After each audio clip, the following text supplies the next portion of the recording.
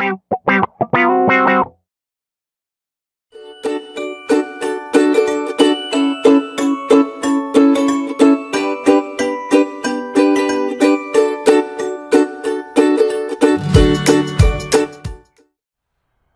there.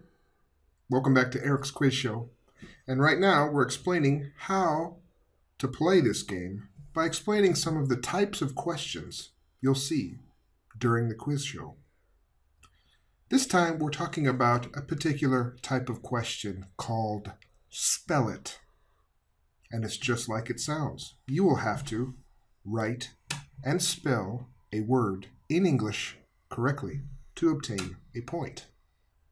And for that, you'll need your mini whiteboard. You should find it somewhere close to your buzzer. So when you see this Spell It question come up, please find your whiteboard. You will need it. In this type of question, a word written in katakana will appear.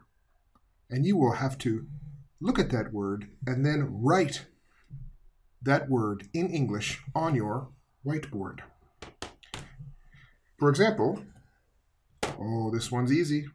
So if you know it, write it as quickly as possible. And as soon as you have written it, someone on your team hit your buzzer. And if you can show me